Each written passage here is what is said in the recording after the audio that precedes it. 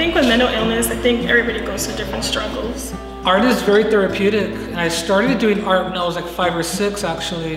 The more I paint, the more I fall in love in painting. I think it's an exhibit really just kind of displaying how art can be really essential to kind of help people express themselves, how they kind of recover. And I don't think, you shouldn't be ashamed of whatever struggle you're going through. I think that the first thing is to ask for help or get help somehow. We need to express our emotions to release them. Sometimes art is really the only way they can do that. The goal of the department is to create this kind of program throughout the county. Art, my whole life has really saved me. That was just my way of escaping and always has been.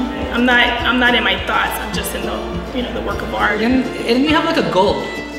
You have a goal in art, and when you're done, like, wow, I made this. My teacher, Mieta, said, you can do it. She encouraged me.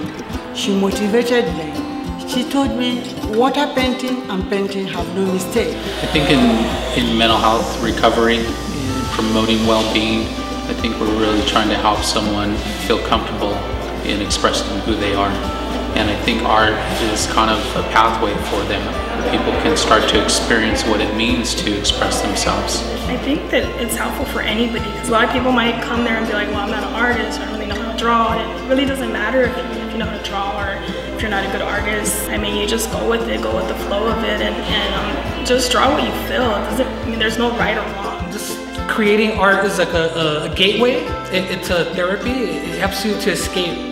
You just feel good, It's a good feeling. To isolate yourself and be motivated, that you can be productive, not to be wasted. But if they can devote their time in art class, it will help them recover. And actually, what I think is fascinating is you never know what will come out. When some of these clients do their art, it comes out in a sort of very different way. A lot of times, we think that talking through things is the most important thing, but it's really helping a person connect to what their experience is, and then whatever medium that takes, I think is what's essential. I don't really decide, oh, I'm going to draw this. It just comes out, somehow, and then I think that's magical. I think that her class really saved me. It's like I'm starting afresh. So the more I paint, the more I'm hungry to paint more.